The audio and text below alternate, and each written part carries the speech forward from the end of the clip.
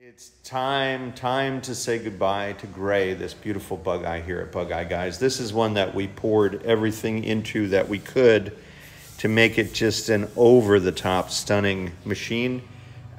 Delighted with the results. Even these, ultimately it's a combination of many small details to make this amazing effect.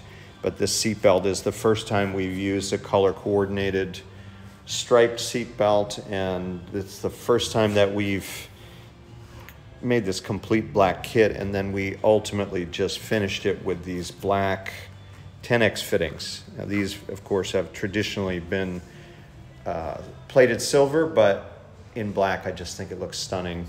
Of course, the headrest is one of a kind. The Hardora mat, the striped dashboard, just tons and tons of details.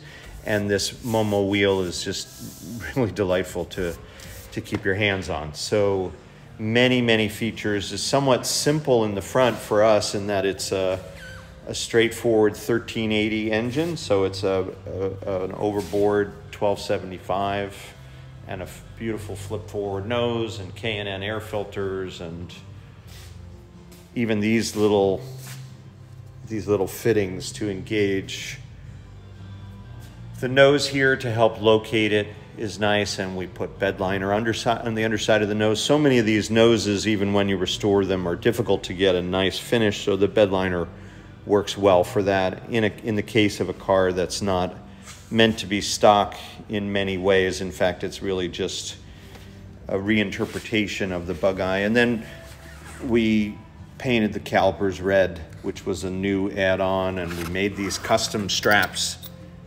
which have the red thread. You can see here they have this single fitting, which is custom to that latch. No need for multiple holes because there's only one hole.